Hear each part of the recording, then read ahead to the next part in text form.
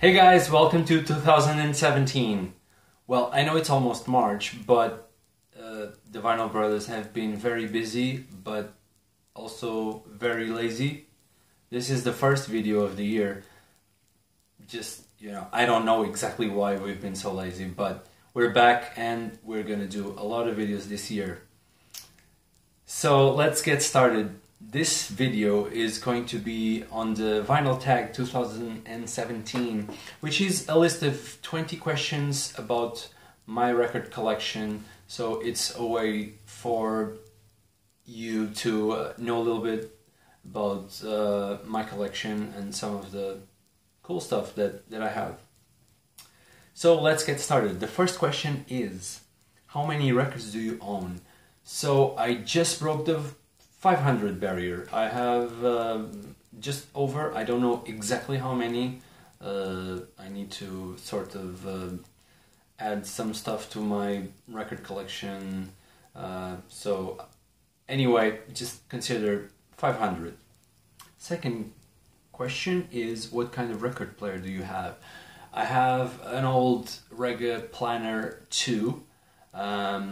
It's pretty much original. I mean, it has had the motor replaced sort of recently, and it has an orthophone cartridge, red, but apart from that, it's in original condition. It's in good condition. It's a good turntable. I'm very happy with it.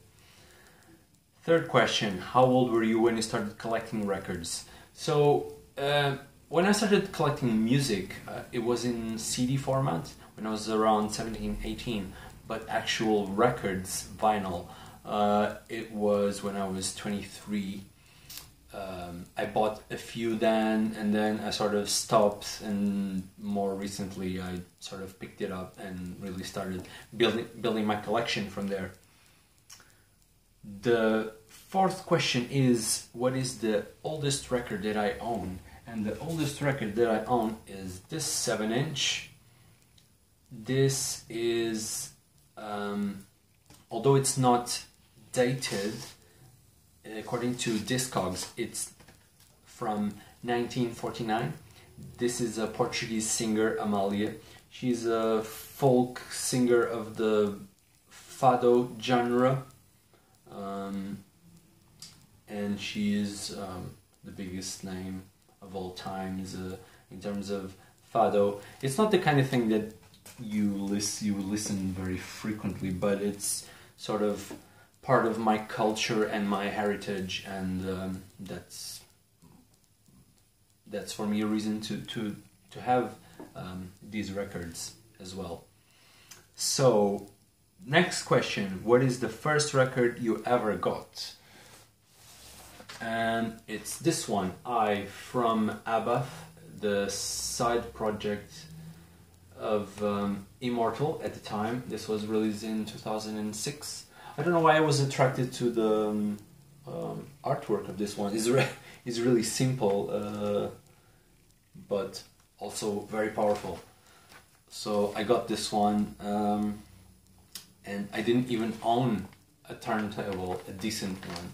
I had a very, very, very, very bad one, and I wouldn't dare to play anything that I cared for in it. So I kept this one unplayed for a few years. And this is the first one that I got. Fifth question, what is the first record that you got with your own money?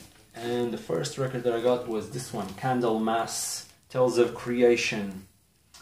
This was a little bit of a surprise. I was one day walking through a charity shop and I saw this record, and just out of curiosity I went to check the price, and it was £1. And that's when it sort of clicked for me. It's like, how can you get such an amazing album in physical format for £1? And this record sort of made me want to build a collection on vinyl, and that's where it started for me. So next question is, what is your favorite colored album? This is very recent for me. Well, it's a very recent release anyway.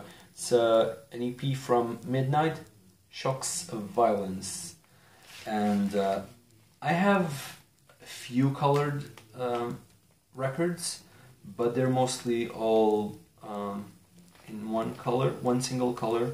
And this one is really cool because it's transparent, but then it has the red and black splatter, so it's really cool. Really like this one. Looks good. So next question. One album that I got on discount. There is a big retailer, HMV, in the UK, and they usually don't have very friendly prices, but actually Vinyl Brother, the other Vinyl Brother, told me about this one. Rage Against the Machine was on discount, originally $19.99, and I got it from $7.99, so it was pretty much a bargain. I still haven't opened it, which is a bit of a shame. I got it late last year, maybe I think it was in November, sometime in November, and I have to get a little bit of time to crack this one open and give it a spin because it's an amazing album. So next question. Prized possession. So my prized possession, it's actually here. This is the most important album of my collection for obvious reasons. It was bought by my wife, and it's an album that was it sort of signifies our relationship a little bit. It doesn't really work like that, but you know what I mean. So she got it in very, very good condition. I wouldn't even know how to classify this, but if it's not mint, it's near mint for sure. And this is on the original Rough Trade label. So this one is one of those you have to handle very gently because it means that much. Next one, a record by a female artist. This was really hard because I showed an Amalia record, the 7-inch single, in the beginning of the video, and I don't have anything else. I mean, I have female artists in my collection, obviously, but they're all in bands, so it doesn't really count. So I have to show another Amalia record. This is just basically the best hits, or I'm not sure if I can call it hits, some of the most popular fados she used to sing, and it's in mono. It's quite old as well. This one is from 65. So this is the first one was the oldest, and this is probably the second oldest, or if it isn't, I would be surprised. I'm pretty sure it is. So next question, question 11. An album by your favorite band. And this is favorite band is always difficult to name, but I think this was my favorite band for a long time, so that sort of classifies as being my favorite band. I don't think I have one right now, or I mean, it's this one, I guess. It's my favorite band. So I chose Orchid, the first album to show. This is the reissue on the back on black vinyl. It's on green, which is a little bit of a weird color. It doesn't really go with the the cover and the theme, but it's it's an awesome record regardless. And this is basically where they started to build what was to become the Opeth death melodic style, which they pretty much abandoned nowadays. But it's an amazing album. I didn't start listening to Opeth in the Orchid era, a few years later, but it's the first one, and it's a great album. I mean, obviously it's a little bit raw, and production wise it could be possibly the less worked album they released, but anyway, I'm going on a bit too much. Opeth, Orchid. An impulse buy. This one is a funny one. So I got this on a record fair, and I have some soundtracks, but I don't own that much, and I think I only really have soundtracks that I like the movie, but I like the music as well. And this one, I can't say I like either of those very much. I mean, it's fine. It's like stage soundtrack, typical for a vampire movie of the 60s. It's been re-released in 2015. This is the re-release, and I haven't seen the movie, so I can't say if it's good or not. I should really at least see the movie. The soundtrack is fine, but I don't know. I pretty much like the color because it's red and vampires and stuff. So yeah, it's not the only impulse buy I have in my collection, but this is probably one of the weirdest ones. A gift. This is pretty cool. This is a pretty cool record. So this one is Obituary. Ink in Blood. The actual record is really cool. It has like texture and stuff. You can feel the chest and the wounds and everything. It's very gory, but it's also signed by the band. Vinyl brother Louis got me this one when we went to see the band live last year, so I knew he got one for himself at the time, but I had no idea he got one for myself as well. So it's pretty cool. It's a great album from Obituary, and being signed by all the band just makes it that extra special. Now, the most played record. I have to go with a classic. So yeah, I'm pretty sure this is the most played one. Iron Maiden. Also, the one of the first ones that I got. So it has to be. I mean, just cite I probably remember Tomorrow, Running Free, Phantom of the Opera. I mean, it's just, yeah, those four right there, just on repeat, and I'm happy. So yeah, this one has spent quite a few hours in my turntable. Rarity. A rarity. This is very hard for me. I don't really have any album that is worth that much, or that is in very high demand. But I have something to show. It's hard to define what's a rarity. It's something that a lot of people want, but it's something that is also limited. I mean, there are a lot of small underground labels that release, I don't know, let's say 20 tapes of a certain demo or something like that. Does that make it a rarity? In a way, yes. In a way, some of the Led Zeppelin albums that were mass-produced are rarities. I don't know. It's hard to say. But this one, because I wanted to show something anyway.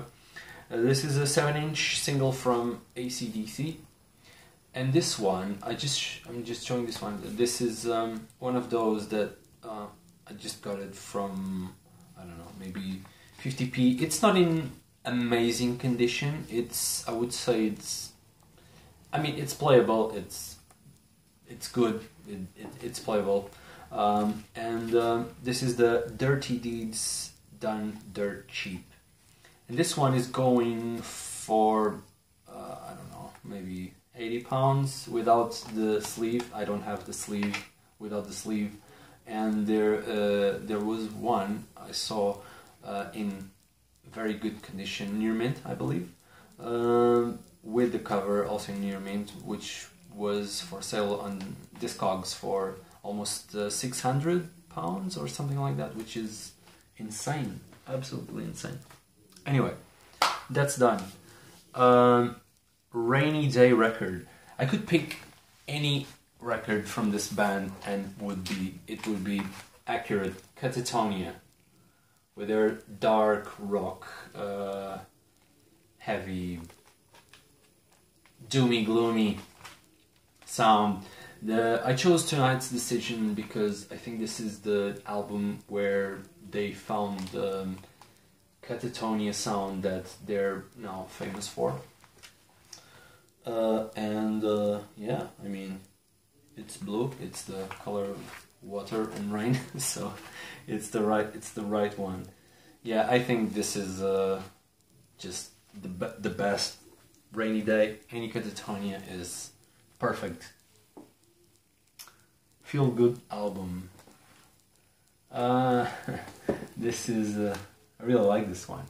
Feel good album. Kiss. Rocks Vegas.